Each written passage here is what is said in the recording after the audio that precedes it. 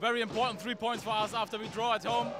So I think for the group stage it was very important. I think we controlled the game except the 10-15 minutes we had after the break. So I think we are happy about it and we can be proud of the performance today.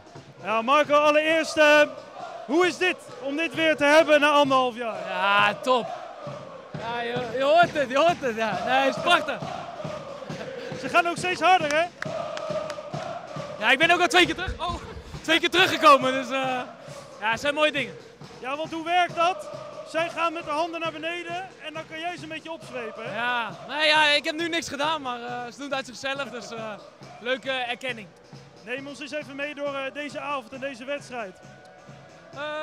Ja, ik denk een hele goede eerste helft, goede goal van Ibi. Ik denk heel weinig aan de hand, weinig weggegeven, vrijwel niks denk ik. Ja, en dan, ja, je weet dat ze 4-4-2 spelen, dus veel ruimte aan de zijkanten. En ik denk dat we er heel goed gebruik van maakten, de bal lieten lopen. Ja, en dat ja, een paar goede kansen hadden gecreëerd. En dan geef je in de rust ook aan van ga op naar die tweede, misschien die derde. Die tweede kwam er ook, maar daarna werd het ja, toch iets minder naar die corner van hun. Maar uiteindelijk toch die derde en vierde gemaakt en stop. Is it difficult to say who scored the most beautiful goal tonight? I mean, it's important that we score. I think it's also good when we get the easy goals. I think the coach mentioned it also that we try to find the better position player and to also play in front of the goal. So, but nevertheless, yeah, I think they scored good goals today, especially Philip's goal. He was extremely happy, especially on this day, right? The coach. Philip Max. Ah, Philip. Yeah, it was his birthday. I mean, he made his. He made a good present for him. Yeah.